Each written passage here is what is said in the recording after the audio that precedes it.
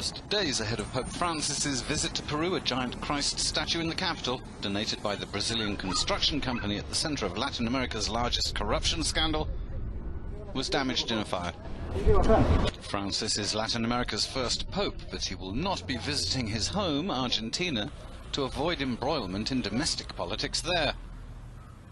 On his Peruvian agenda is protecting the Amazon, but Peruvians will be paying close attention to whether or not he addresses corruption, a topic Francis frequently rails against.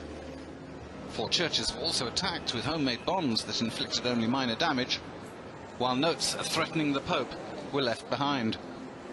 During the Pope's visit, protests are expected on issues ranging from indigenous rights to an ongoing sexual abuse scandal in the church. The capital, Lima, is busy putting the final touches on preparations for the visit, which begins on Monday.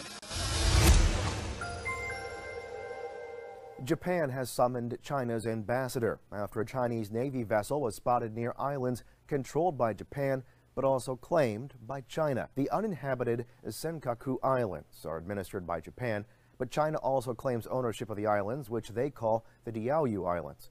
Japan said a Chinese frigate was spotted in the waters off the Senkakus on January 11th. They also said a submarine of unconfirmed nationality was spotted. However, China's foreign ministry spokesman said Thursday the islands are China's sovereign territory. He added that the Navy had been tracking 2 Japanese ships that had crossed into Chinese territory. However, he also expressed hopes that bilateral relations would improve. The maritime dispute comes as the 2 countries are trying to mend relations that have been icy since the Second World War. Japanese Foreign Minister Taro Kono is reportedly planning to visit China later this month to further improve relations. For United News International, I'm Matt Paul. The U.S. Navy's littoral combat ships have been repeatedly criticized for its lack of firepower and numerous mechanical failures.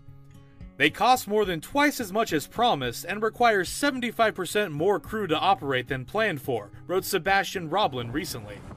Mission modules that could be applied to each individual LCS for specific roles have been delayed.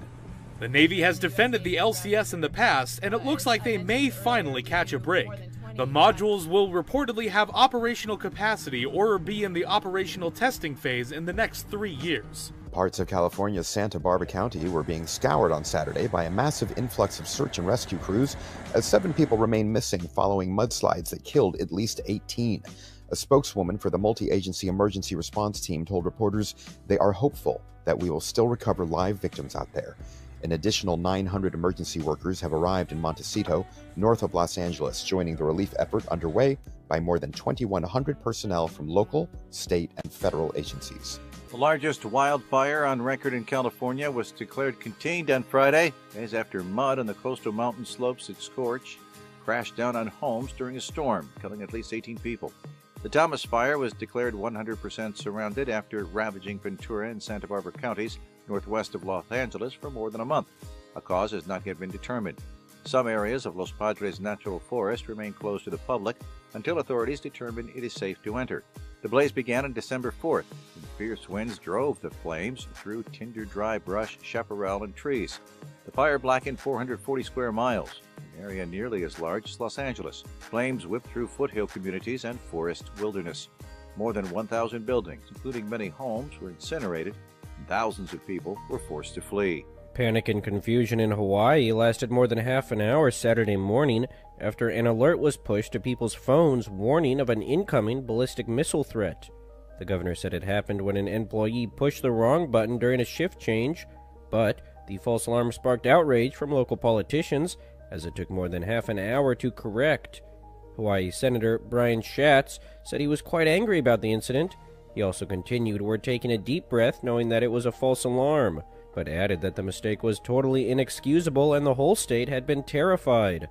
Hawaii Senator Mazie Hirono backed up the idea on Twitter, saying, "At a time of heightened tensions, we need to make sure all information released to the community is accurate."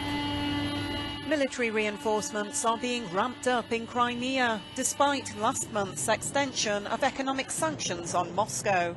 Local media report Russia has deployed a new division of S-400 surface-to-air missiles on the peninsula, which it controversially annexed from Ukraine in 2014. This S-400 missile launcher allows us to locate targets in the range of up to 600 kilometers. So even when missiles reach the borders of Crimea, we'll clearly see them. The RIA news agency reports the missiles will control the airspace over the border with Ukraine. Russia claims their aim is to defend and protect the region. We've recently seen more frequent threats to our territory, including an attempted drone attack on our base in Tartus in Syria. So today's deployment of S-400 missile systems covers all the airspace over Crimea, and it makes it impossible for drones, planes or any other flying machines here. Interfax news agency reports the new system, known as Triumph, can be turned into combat mode in less than 5 minutes. The deployment is likely to escalate tensions in the region. In December, the US promised to provide Ukraine with enhanced defensive capabilities, said to include Javelin anti-tank missiles. According to the chairman of the U.S. Federal Communications Commission on Saturday, the commission would be launching a full investigation into the false warning of a ballistic missile headed for Hawaii. FCC Chairman Ajit Pai posted on Twitter that the FCC was launching a full investigation, and FCC Commissioner Jessica Rosenworcel said the commission must find out what went wrong. In a post on Twitter, she wrote, "Emergency alerts are meant to keep us and our families safe, not to create false panic. We must investigate and we must do better." On Saturday, Iran said it would retaliate against new sanctions imposed by the United States after President Donald Trump set an ultimatum to fix disastrous flaws in a deal curbing Tehran's nuclear program. Trump said on Friday he would waive nuclear sanctions on Iran for the last time to give the United States and European allies a final chance to amend the pact.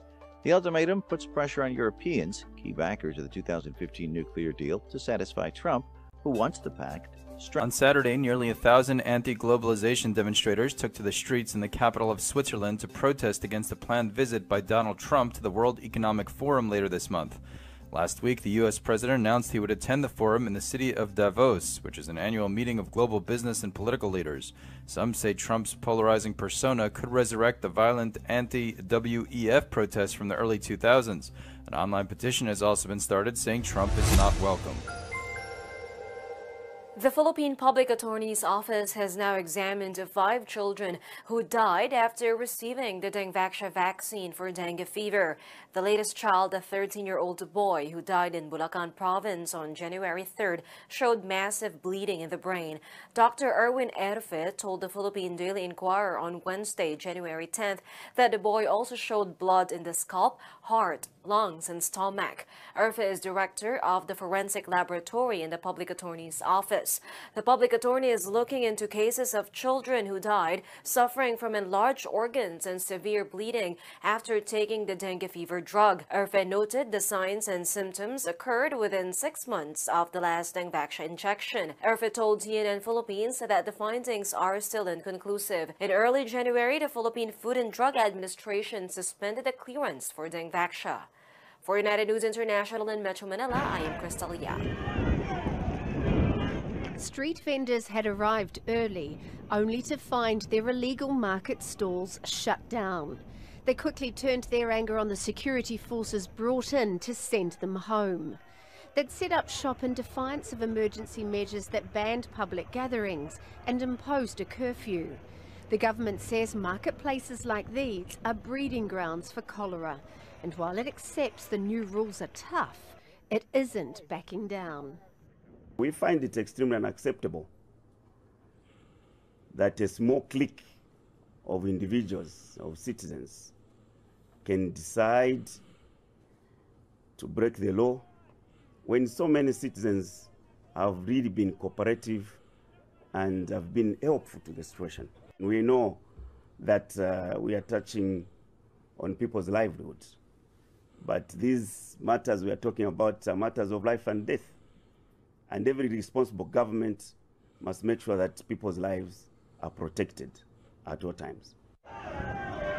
The riot happened in Kanyama, a low-income township that is home to more than 350,000 people. It's one of 2 townships on the outskirts of the capital Lusaka, where cholera broke out in late September. The disease quickly spread to the city and infected almost 3,000 people in about 3.5 months. Cholera is a bacterial disease usually spread through contaminated water. Left untreated, it can kill within hours. Last week, the government deployed the army to enforce a raft of new measures to try to contain the national health crisis. Specialist cholera treatment centres closed off to the healthy. An intensive cholera vaccination campaign and a ban on public gatherings that includes funerals, church services, schools and marketplaces like this one in Lusaka. Just last week, street sellers here had pitched in to help the military close it off. Now they're opposing them. And as the impact on livelihoods grows, so too will the concern at the possibility of more civil unrest before the cholera crisis is contained. Miriam Nahond, Al Jazeera. One of the many problems in a city under siege is how to dispose of its rubbish.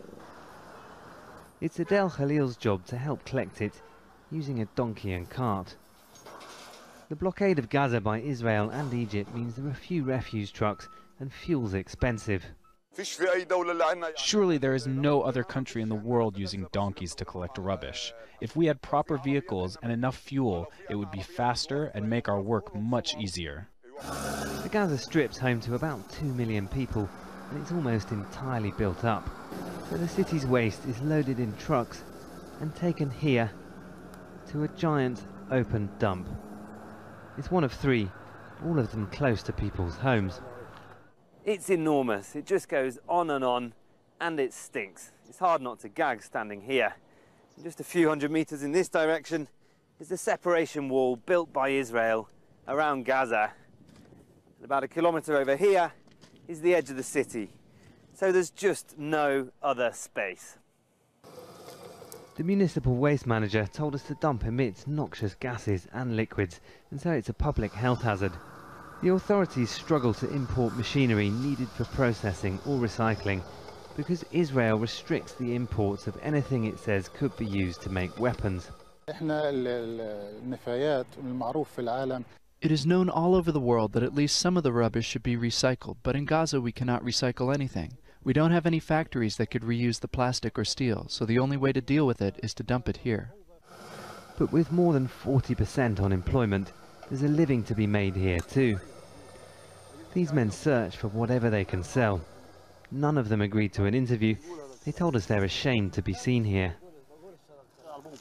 The city produces nearly 2,000 tons of waste every day. This site will be full in about 2 years. And as long as the siege lasts, Gaza's dumps and its rubbish problem will only get bigger. Malcolm Webb, Al Jazeera, in the Gaza Strip.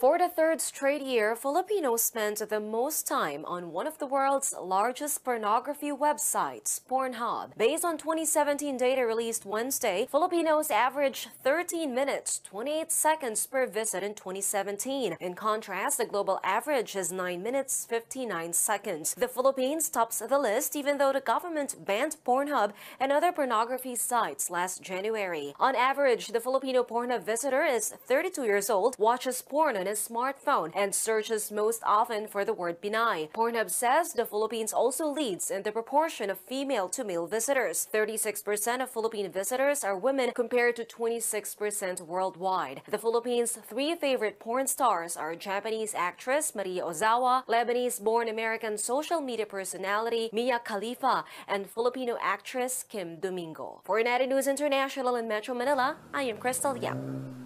Nearly 2.5 years after the nuclear deal was signed, many Iranians say they haven't seen any real benefits, and that President Hassan Rouhani promised more than he could deliver. The nuclear deal has had no impact at all in my life. The price of rice has doubled, meat is expensive, we pay millions in rent. Meanwhile, the children of officials sleep like the people don't exist. Money didn't go to my pocket or to the pocket of the woman selling things on the street or to old people.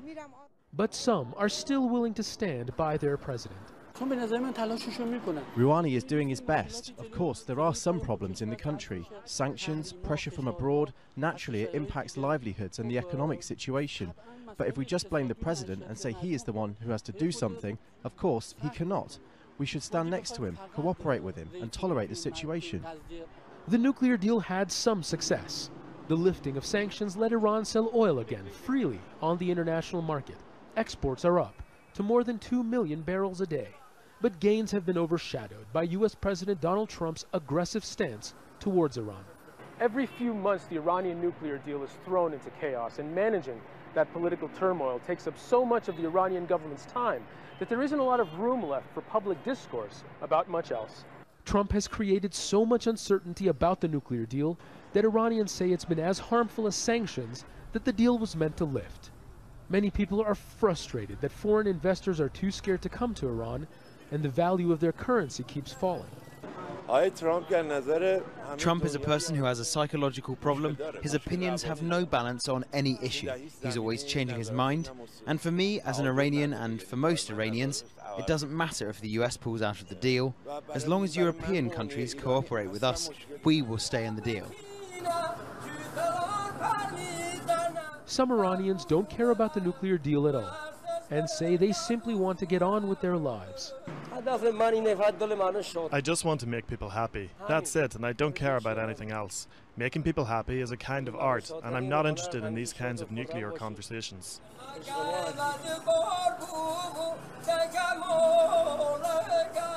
Iran's government says it's ready to deal with any scenario. So too, it seems, are its people. Zain Basravi, Al Jazeera, Tehran. On Saturday, ENI reported that the leader of the Islamic State's affiliate in West Africa has claimed responsibility for an attack that killed 4 U.S. Special Forces and 4 soldiers from Niger in October. The troops were killed when their joint patrol was attacked near the Mali-Niger border by dozens of militants armed with large artillery. Security officials had identified the perpetrators as Islamist militants loyal to Abu Adnan al-Sharawi, the leader of Islamic State in the Greater Sahara. President Donald Trump's administration could pursue development of new nuclear weaponry and explicitly leave open the possibility of nuclear retaliation for major non-nuclear attacks if a leaked draft policy document becomes reality. The Pentagon did not comment on the document. It prompted sharp criticism from arms control experts who voiced concerns it could raise the risks of nuclear war. The Defense Department said on Friday it did not discuss pre-decision draft copies of strategies and reviews. The Trump administration's draft document said that Obama-era assumptions of a world where nuclear weapons were less relevant proved incorrect. The world is more dangerous, not less, it said. This week, President Donald Trump created a firestorm after making comments while referring to immigration from African nations and told a group of lawmakers that the United States should have more people coming from places like Norway. The comments were made the same day Trump met with Norwegian Prime Minister Erna Solberg. Many in Norway have responded saying thanks but no thanks to what they perceive as backhanded praise from the U.S. president. On social media in Norway, people took to Twitter sharing their thoughts on the concept that Norwegians would actually want to move to the United States. According to state media and the UN Human Rights Office, Tunisian police have arrested more than 770 people since anti-austerity protests broke out this week in the North African country. Protesters face various charges, including vandalism, looting, attacks against public property, and causing fires and roadblocks. The news agency said that more than 85% of the people arrested are teenagers and young adults between ages 15 and 30.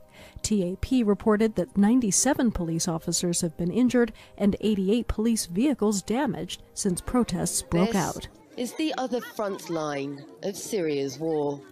Far from the bombs and bullets, many Syrians now living as refugees face a daily battle for survival. We are displaced people. Look at our conditions. Countries and aid organisations have scrambled to provide a safety net for Syrian refugees, but many people are still living in camps like this one.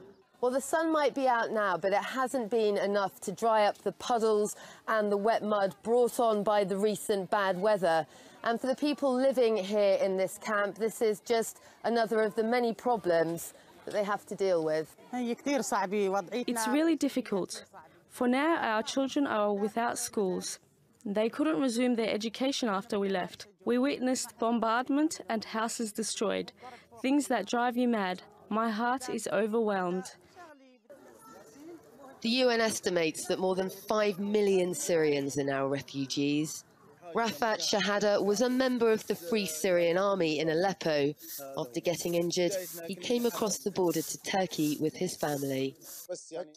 We are not migrants, we are displaced people. Migrants travel to work, but we are forced to leave. The Syrian people had two options, either to leave the country or die. That choice has forced many people here, a refugee camp.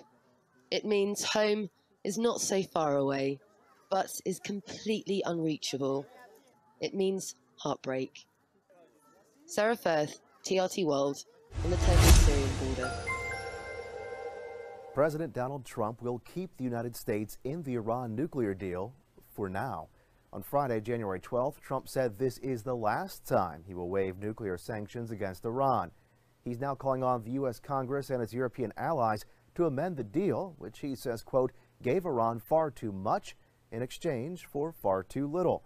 The clock is now ticking. A supplemental deal must be reached within 120 days, or the U.S. will withdraw. Trump added, quote, no one should doubt my word. On Thursday, however, the EU's foreign policy chief maintained the deal is working to keep Iran's nuclear program in check. Iran's foreign ministry previously warned that a U.S. withdrawal would prompt a, quote, appropriate and heavy response. Iran did not immediately respond to Trump's latest statements on the nuclear deal. For United News International, I'm Matt Paul. Something to celebrate in Tunisia on the 7th anniversary of its revolution. The government has responded to anti-austerity protests, some of them violent, by announcing a multi-million euro action plan to help those most in need. The Minister of Social Affairs said the increased support will benefit some 250,000 families and would help the poor and middle class. He'll be hoping the move will calm public anger at price and tax increases in a country still plagued by deep-rooted economic problems. Hundreds have been arrested for vandalism and violence in the protests. But despite pledging a guaranteed minimum income for families living in poverty, authorities can expect more demonstrations today, including calls for an official list of those killed and wounded in the revolution which sparked the Arab Spring. The U.S. Air Force has deployed nuclear-capable B-2 stealth bombers and air personnel to Guam, a move that comes just a few days after North and South Korea re-established dialogue. U.S. Pacific Air Forces announced on January 9th that 3 B-2 bombers and 200 air personnel had been deployed to the U.S. territory. The Air Force said that these B-2s will be involved in training and exercise to ensure bomber crews maintain a high state of readiness and crew proficiency. It's unclear how long the deployment will last. The last time 3 of these bombers were deployed to Guam was in 2016. For United News International in Washington, D.C., I'm Caitlin Mangum. On Saturday, the White House seemed to distance itself from a mix-up that resulted in a false alert being sent out in Hawaii, warning of an imminent ballistic missile attack. As the incident unfolded, President Donald Trump was on his golf course at his Mar-a-Lago luxury resort in Florida. White House Deputy Press Secretary Lindsay Walters released a statement afterward saying, the president has been briefed on the state of Hawaii's emergency management exercise. This was purely a state exercise. According to a report by BuzzFeed News, an official from the North American Aerospace Defense Command claimed that there was absolutely no incoming ballistic missile threat and that they were working to determine why the first alert was sent.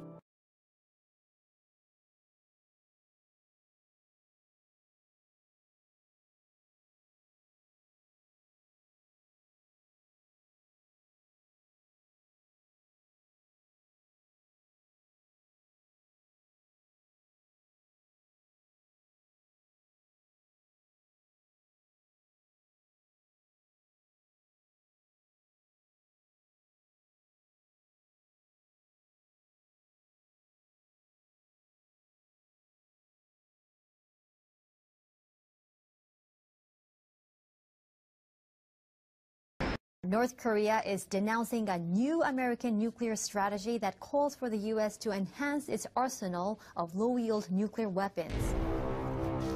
A spokesperson for the North Foreign Ministry's Institute of American Studies says the U.S. strategy is a declaration of war against the world. As part of our defense, we must modernize and rebuild our nuclear arsenal, hopefully never having to use it, but making it so strong and so powerful that it will deter any acts of aggression by any other nation or anyone else.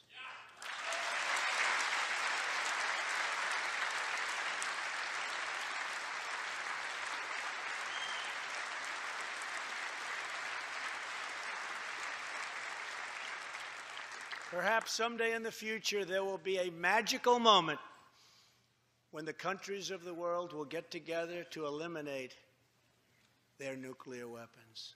Unfortunately, we are not there yet.